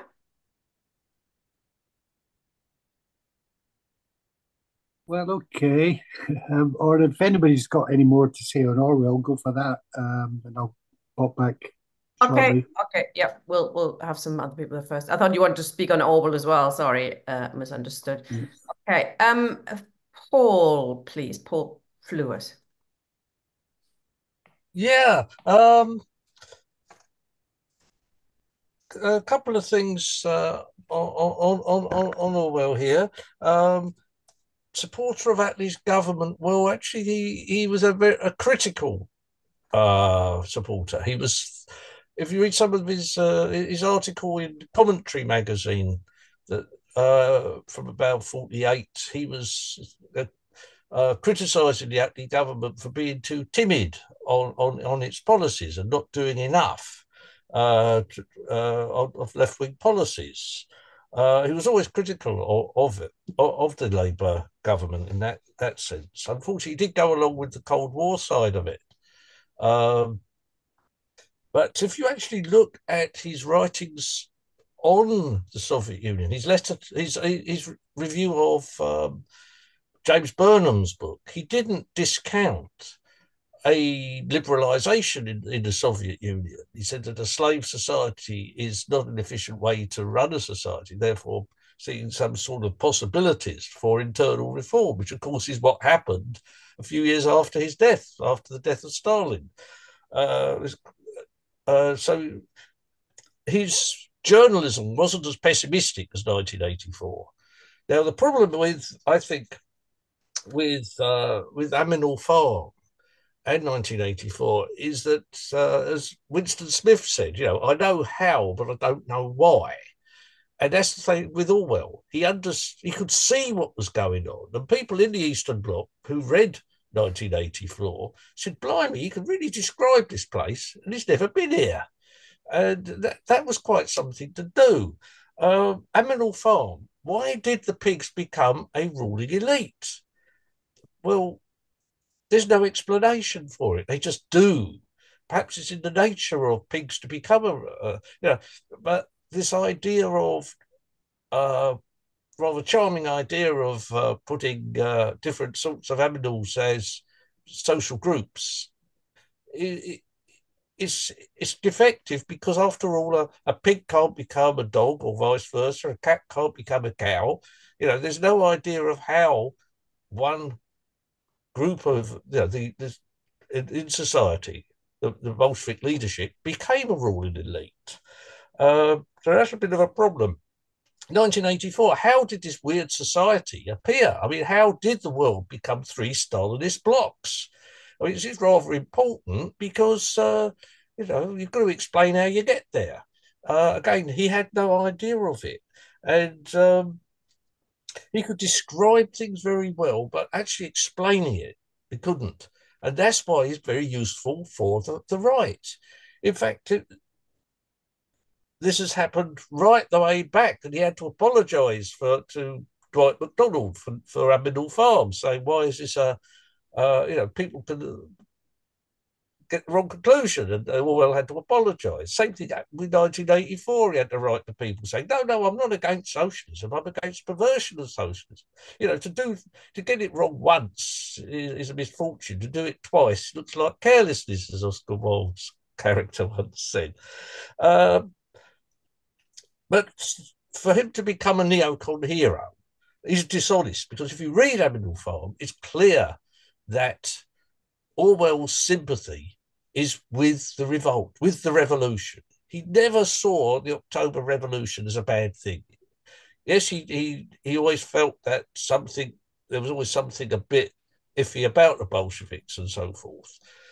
But he never opposed the October Revolution, which puts him apart not only from the neocons, but from the Social Democrats as well. So really, that championing of him on the right is dishonest, but you can see through the weakness in Orwell's writings how this has come about. I put a link on the side to an article by Isaac Deutscher in which he described Orwell as a simple-minded anarchist. And he wasn't being rude, but he was basically saying that the trouble with Orwell is he looks for easy answers. You know, the whole question of dialectics, the whole question of real investigation into things repelled him. And he knew Orwell. He met him on the press bench during the war. And I think that explains it. Really, Orwell was at heart an anarchist, and he couldn't understand the question of for power, how social groups become, from leading a revolution, could become a ruling elite in quite a short period of time, and so forth. So that's the problem with Orwell. He, as I said before, he understood how something happens, but he couldn't understand why. Thanks, Paul. Two more comrades, and please try to keep it shortish. Thank you. Matthew. Yeah, I think what comrades have said is right. I mean, I think, you have to understand in terms of, you have to separate the art from the artist. There's no other way. I mean, there are so many artists you can say were complete shits, as people. They were just, in some cases, quite horrible. And, the sort of people you would have locked up. But the question really is, does their art show us any insight on the human condition, on the nature of the society and the world? And I'm sure, the question has to be posed to the art. Does anybody can bring, no matter what their social base, they can bring this, bring insight on the human condition to art, and therefore has to be regarded as a thing itself. I think, obviously, in terms of Orwell, the key for Orwell is the experience in Spain. Orwell's a member of the ILP, which of course is a left split. At this point, of course, is a left split Labour Party, well to the left of anything we see at the moment. Of course, in the 30s, splits the Labour Party in 1931, and of course, he's part of this thing. What was called the 2.5 International, in between the second and third International, which included, of course, the POUM. The POUM actually, part of the POUM, of course, split from the Trotskyists. That was the point. This was the point of the argument between Serge and Trotsky, for instance. Serge supported the POUM, and Trotsky said, no, you can't support these people. They're in favour of the Popular Front, which they were. They became part of the Popular Front. And this is how they were crucified, of course, because they had no alternative to the Popular Front, and that method, actually, which led back to the re-establishment of capitalism, the reconsolidation of capitalism and the betrayal of the revolution. And the thing for Orwell, of course, is the experience in Spain, particularly of the point after May 37, with the attack on the POUM by the Stalinists. Precisely, actually including the international brigades. The actual headquarters of the international brigades was used as a torture chamber for the anarchists and members of POUM and the Trotskyists and so on, those to the left of the Stalinists. The Stalinists established a system of their own private jails, in which they obviously imprisoned all of those forces, and treated them horribly. People were tortured, etc., and killed. And Orwell's own comrades were killed. People he knew were killed in these places. So it's that experience, obviously, which forms his perfectly reasonable hatred of Stalinism. But of course, as comrades also said, it's then what theoretical basis does he have to understand Stalinism, or indeed, the nature of theory within the left of Britain, which has always been fairly low level in the international terms. So you can see where all this comes from, but it doesn't actually alter the fact that he's a brilliant writer and should be regarded as such, and the book should be read as such. So thanks. Thank you. William, please. Now, I'm afraid I'm going to have to go against anything nice that was ever said about Orwell. I have read everything he wrote, well, except his newspaper articles, but I read anything he wrote in book form in sequence. He began his book form with My Burmese Days or Burmese Days, where he had an absolute uh, disillusionment with the British Empire when he was a policeman, and he was a trained policeman in Burma, and he exposed the corruption that went on in the British Empire, warts and all. So he lost favour with the British Empire there. Then I read all his books that in sequence, like Coming Up for Air, Clergyman's Daughter. Now, the book that you are putting a lot of emphasis on is Homage to Catalonia. Now, quite frankly, I knew a lot of the brigadistas that were in Spain, both Irish and British, and they have nothing but hatred and contempt for Orwell by writing that what they consider a disgusting and lies about what happened in Spain.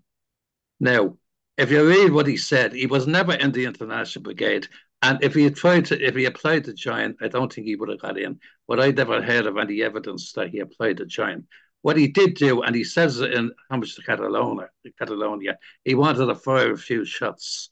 So now, first of all, he wasn't in Spain. He was in Spain as a journalist, and he brought his own wife there. Now, you hardly bring your wife to war with you, do you? Well, even an Etonite public school boy wouldn't do a thing like that, or maybe he would, I don't know.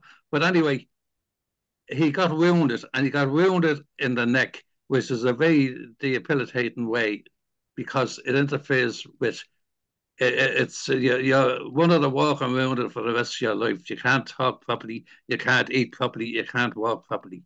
So then he left Spain in total disillusionment. Where did he go? He went to an island in the Inner Hebrides in Scotland, where he sat down and he wrote two absolutely disillusioned books. One called Animal Farm, and the next one called 1984. And what else did he do? He drew up a list not of 36 people, of 600 people. He went back to being a policeman for the British state. And he had 60 Irish people on that list who were going to be, if in the event of Russia and the Allies not being able to come to a peaceful agreement after World War II, and it was going to be a war between Russia and the Allies, he was after drawing up the list. And who did he include on the list? A man who actually made absolute shite out of him in the Oxford Dictionary, the Oxford Union debate, Sean O'Casey. Now, you can read Sean O'Casey's, he wrote down for Bartham in his autobiography. I think it's the third book. It's 4 books in O'Casey's autobiography, and I think it's the third book. And quite frankly, I think it's compulsory reading for anyone who calls themselves a Marxist and comes from Britain, because it shows them that they haven't got what it takes to be a Marxist because they don't understand Ireland. O'Casey made absolute shite out of him and made him look like an idiot. And O'Casey, the only reason we had him on that list was O'Casey at that stage was half blind and infirm, and he was no danger to anyone except his intellect. And that's disgusting. Public school boy couldn't miss an opportunity. Yeah. Couldn't miss an opportunity for to have a go at poor old Casey. Now, I have a personal gripe against him as well, and that is he picked the name of the chief of police in 1984 as Inspector O'Brien. Well, as an O'Brien, the Klan doesn't like that. Okay. Thanks, William. I did enjoy that. It's just we're running a bit out of time. People put in the chat, often men and wives and husbands and wives went together to Spain to fight. So it's that's not necessarily a bad thing. Dan, would you like to respond to a few things? Sure. The interesting thing to me about Homage to Catalonia and Mr. O'Brien, my apologies to you. William. But Orwell, almost Catalonia sort of made Orwell a great writer. Uh, uh, this is for those of us who are sympathetic to the Poom Trotskyist point of view. Before then, he was a really sort of mediocre writer.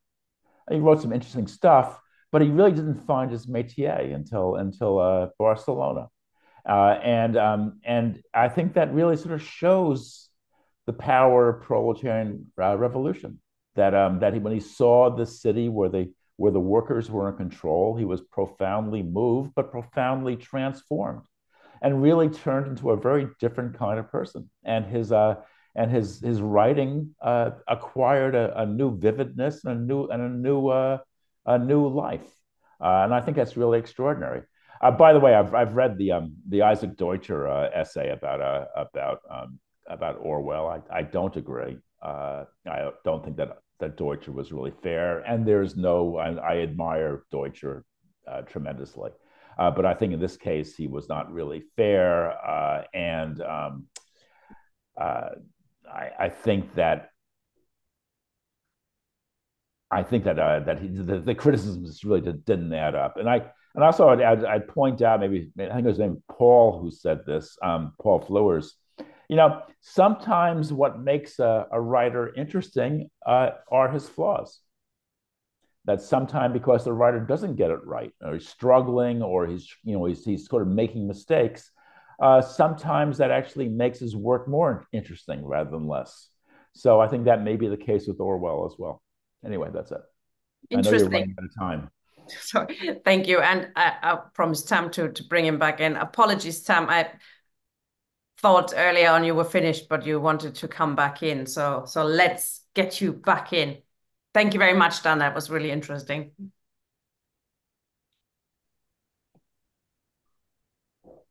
Yeah, I'm working on a piece at the moment. It's about David Bowie's album Diamond Dogs that came out coming up for 50 years ago. That begins with the refrain, "This ain't rock and roll, this is genocide."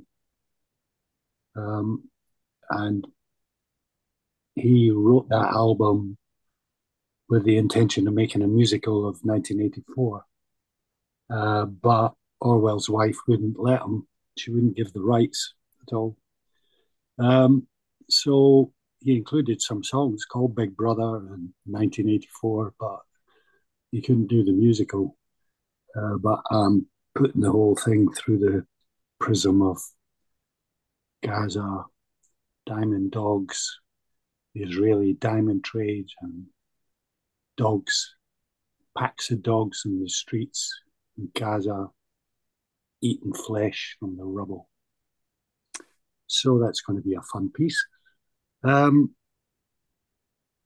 Yeah, I just wanted really to bring up the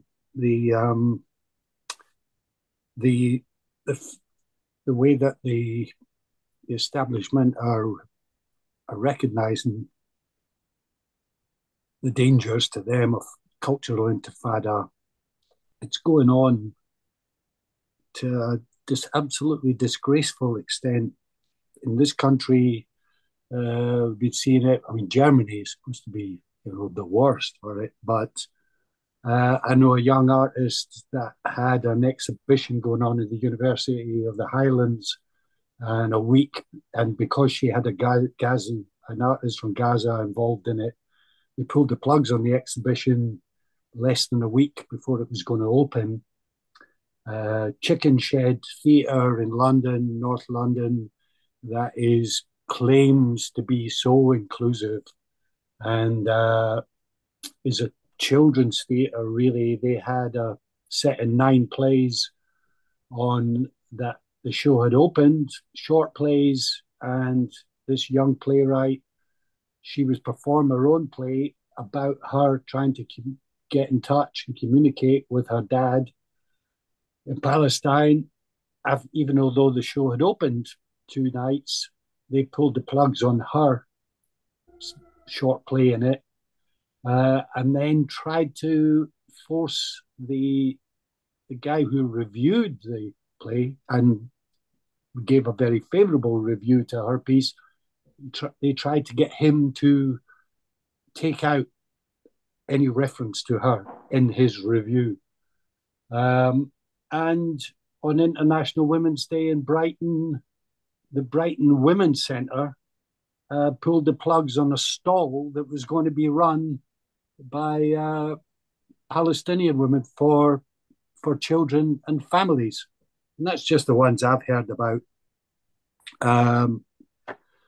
And then the Arts Council of England brought in a new doctrine saying that individuals within funded bodies, their statements could affect the company's funding.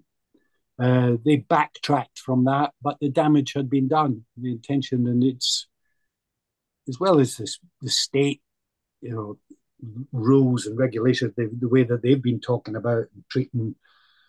Starmer, one of his pledges that he's sticking to is take back our streets. Who do you think he's talking about? Who are they going to take the streets back from? So this is something that the left should be aware of and be recognizing and doing all they can to fight these attacks on culture, because they're going to get worse for sure. Yeah, that's a way that we can be helping cultural organizations, while they at the same time have to find their independence, have to find their ways around these problems with public bodies and so on. But also there's the side of things that there's a young theatre director now in Brighton is going to be standing against Peter Kyle, loathsome Labour MP, quite high up now in Starmer's party, in Hove. So these are the sorts of candidates I think that we can certainly rally around more enthusiastically, maybe than Gorgeous George. But there's big fights on the hand that culture is going to be involved in, I think, in lots of different ways. So yeah, that's all I wanted to say, really. I think so. Apart from Dan exposed himself, as I said in the comments, for him to make a slippage from what we'd been talked about, the Hannibal Directive, and to then put across, oh, that's just friendly fire for a few, that says all you need to know, I think, really. The Hannibal Directive was used by the Israelis on October the 7th, wasn't just friendly fire. So why you wanted to deny that, why you wanted to make that slippage, says a lot about you, Dan. As does your unwillingness to support the Palestinian civil society's boycott, divestment, and sanctions campaign. So I'm on Tony's side, that's for sure. A bit sneaky putting that in just before we're finishing the session. Sorry, Dan. Well, you kept me till then. I didn't get back in there. But that's you're right. I mean, I agree with you in terms of the extremism, the question of the extremism rules that are now being put through by the government. Censorship is a huge problem of anybody who says anything about Palestine. That's what the whole anti-Semitism smear campaign of the last 8-9 years against Corbyn, etc., was all about. It was to shut down anybody who stands up for Palestine, be it politically, culturally, on any level, and to allow Israel to carry on doing what it does without any kind of criticism and you being called an anti-Semite. Almost as bad as self-censorship, which unfortunately is very widespread as well on the left and beyond. So we have to, as Marxist communists, have to find the strength and the courage to stand up to this BS and stand with Palestine and stand in solidarity. Apologies, comrades, this was a little bit of a tacked together program. My fault for cutting off Tam earlier on. We'll try to do it's all still a new work in progress, and we can only get better, or we could get worse as well, but we'll try not to. Comrades, if you want to present anything interesting you've seen, any experience you had, any interesting book, any new film that's coming out, documentary, please get in touch. We're looking for comrades to make presentations. info@ymarks.com. Thank you, everybody, for participating. And next week, we'll get back with ABC of Marxism, a second session with Ian Spencer. Good night, comrades.